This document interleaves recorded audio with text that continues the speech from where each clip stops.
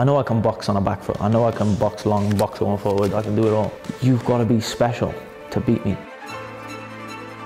Send me all your doubts and I'm gonna turn you into a believer, man. Yeah, he's got everything to gain, nothing to lose. So he's going to come out and give it everything. But so am I. If he's overlooking me, man, he better wake the hell up. I completely outbox him. I make it look easy or I knock him out. You know, I come to fight, I come for violence. I'm going to be 100% ready. I don't leave no stone unturned. See you fight night. Tune in, because it's going to be fireworks.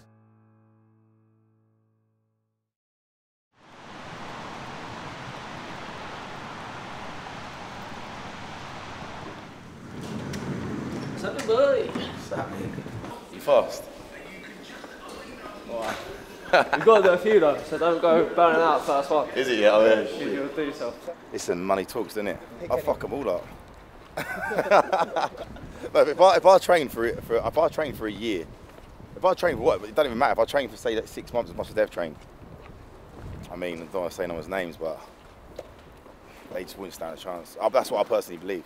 Like low key, all my life I've been in and out of boxing training all my life, so I just reckon if I did, they've only just come into it, do you know what I mean? Yeah. People just coming into it. I've sort of been around it my whole life, so I reckon I've got an advantage.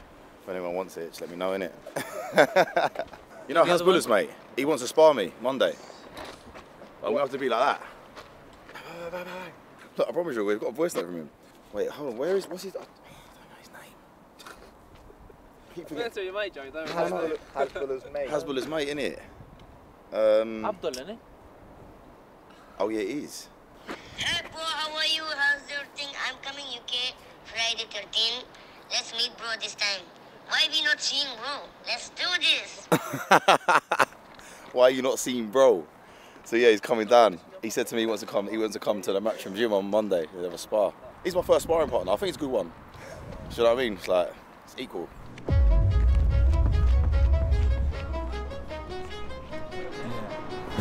Yeah, I always do this. Get me nice and warm. Otherwise I've got to stand there for the next 30, 40 minutes.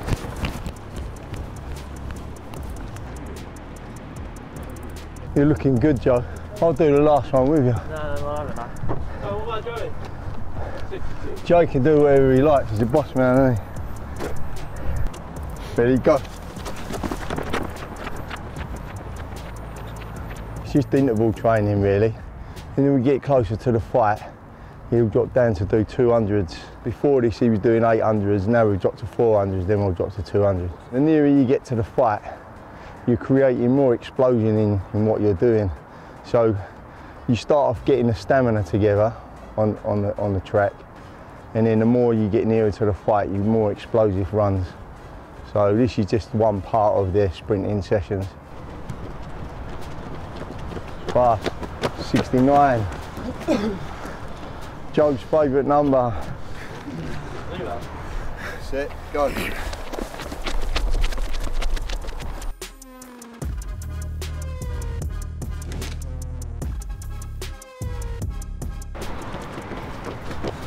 Slow that one, 74. What went on there? There's a 5-second difference there. The first one you went too fast. Yeah, the second one you went too slow. No. You're like a 71, 72 man, Joe. Stars, isn't it? It looks this, isn't it, Joe? Yeah. Takes your legs away from you, doesn't it? But when you do 8 of these, it starts seeping into you, do you know what I mean? Feeling my legs now. Yeah. Jimmy took him on there, so I think he should be coming in at like 71 here, which is a good time for him, 71, 72. 73, just outside 72. Good boy, Jimmy. You let him out there. The one thing I can't wait for, Al, to be in this position where I'm timing it. Yeah, everyone's you think it's easy? You think it's easy? It ain't that easy. It's harder than it looks, mate. Set, go. Oh, you see me do all them steps. See? Go on, Joe. 71, 72, good boy. I knew you'd lead that out then, Joe. Well done, Joe. Got to show my supporters I'm actually doing something. I'm not just laying around in bed. Whoosh. My next bro. We're in the kitchen room, my favourite spot.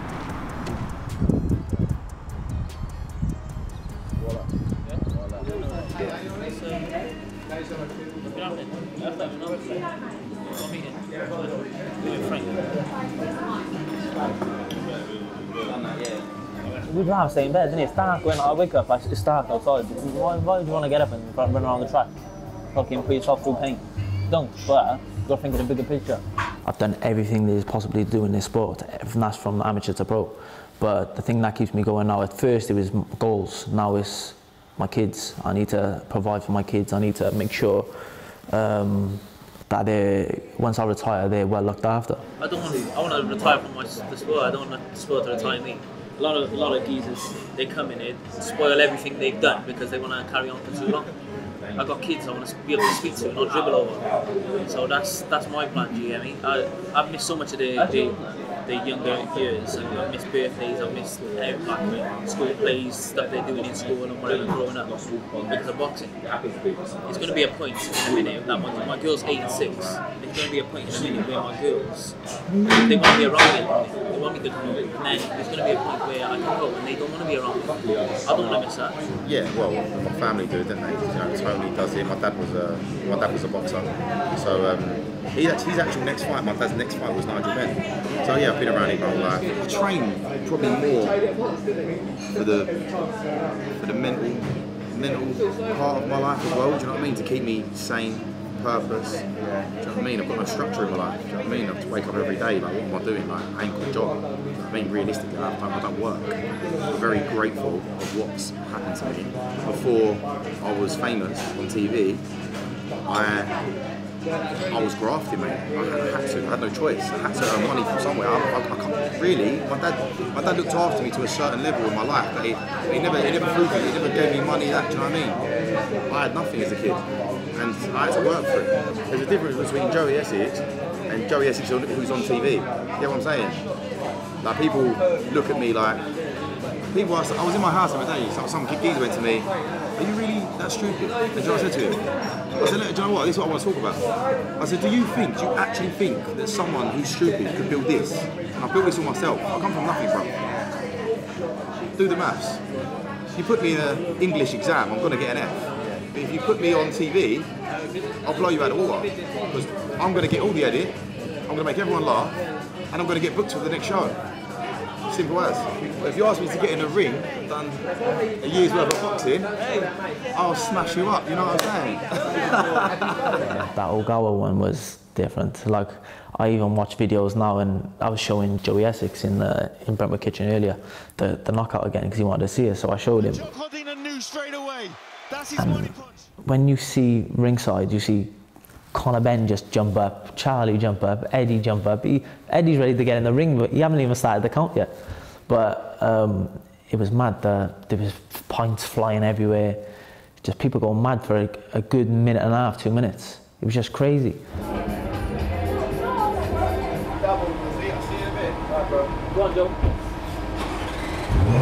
And then to win a world and come back from an injury, I didn't want a warm-up fight. I said, just put me straight in against Rakhimov, he's a killer.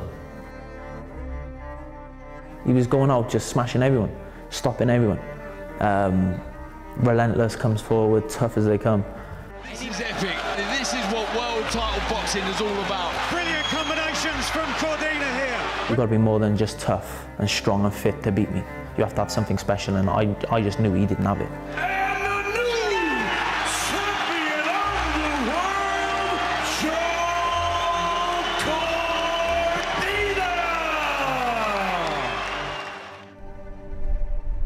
I'm fighting in Monte-Carlo.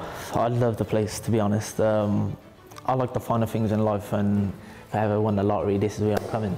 But you see Lamborghinis, Ferraris, Porsches, Bugattis just pulling up left, right and centre. It's a place where I like being around because it's motivating to be around that sort of stuff.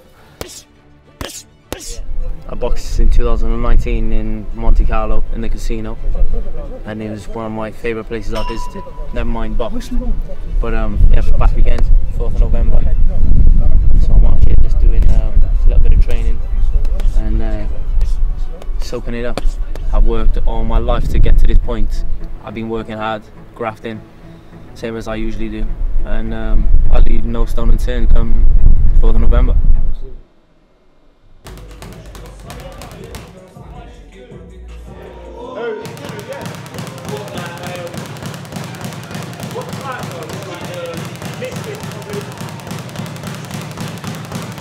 Can't believe Nigel's missed his session today.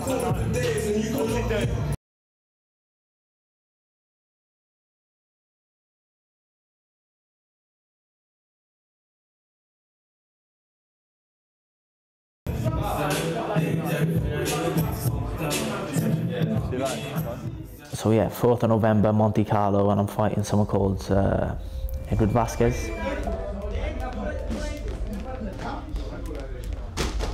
This fight's so important to me because I've been fighting my entire life. It's 21 years in the making. I got a family to support, and I got a whole city behind me supporting me, so it means the world, man, and we're here to take it. You know, he's got good power. I respect that, and you know, I'm training with absolute respect, and I know that he's got, you know, a cannon right hand. But you know, Ogalvo was there, and he kind of just waited for that. You know, he kind of, it's almost like he laid down for that shot, and so you know, if you're gonna give it to him, he's gonna take it. I'm not gonna give him anything. He's never faced, you know, Edward Vazquez, and he's never faced the kid. So no matter what any of those guys have done to him, it doesn't really matter because I'm going to bring a whole different package.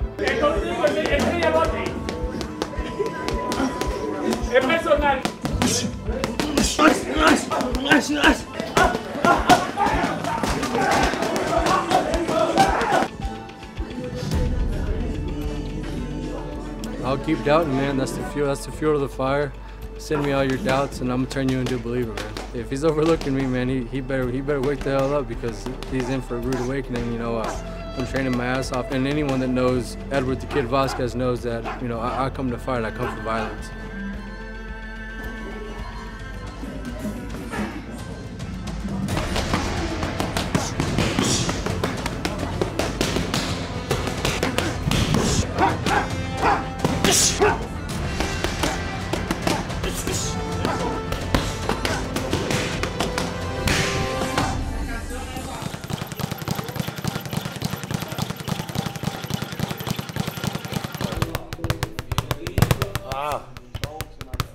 Jacob, yeah? Fucking he gets smashed up, bro.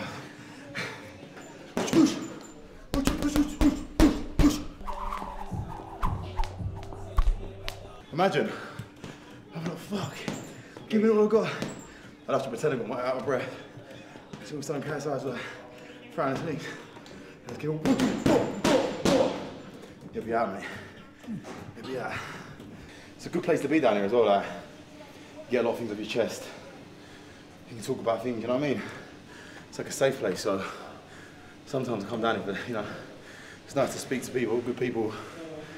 But obviously at the same time, you need to get on with what you're doing, you know. But yeah, I can chat. So like, do you know what I mean? Who said it to me the other day? They went, do you like training? And I said, do I like training? I said, not at all. I fucking hate it. Why, like, you wake up every morning to punish yourself and then get to a fight to punish yourself even more. Fucking crazy. And then the uppercut. There you go. That's good. We get straight into that mode, you know what I mean? Little feint straight. When you started sparring, you was like, had no confidence with your accuracy, did you? Didn't want to throw it. Double jab, right hand. Right hand, left it. 1-2 hook, right hand. Yeah. With my boxing ability, my boxing brain, and with Tony's boxing brain, there's not many people that will beat us, or could beat us. The big fight is KSI and Joey Essex. Know what I mean? Isn't it, Joe? Yeah, it is. Hey, we put the Lambos. Where's your money on that? I put my own Lambo on it. Yeah. Yeah. Putting the keys down. Put the keys down, mate. He puts a Lambo, I put a Lambo. Both put a Lambo each. You see, whoever wins takes both. In the uppercut. And 1-2. That's good. Double jab, right hand. In there. Yeah, good. Well, it's going to be a good show, not just a good fight for the main event. He's going to come, he's going to bring it. Tune in, because it's going to be fireworks. You know, I'm preparing for the best, and you're going to see the best kid. You've got to be special to beat me. I think I'll win by taking away Joe Cordina's, you know, best attributes, and you know, keeping him thinking, not letting him get comfortable with just one look. Yeah, he's got everything to gain, nothing to lose, so he's going to come out and give you everything. But so am I. Here comes the kid, man. I'm 100% ready. See you fight night. We can all speak the words. It's just what happens on fight night. I'm going to be 100% ready. I don't leave no stone unturned.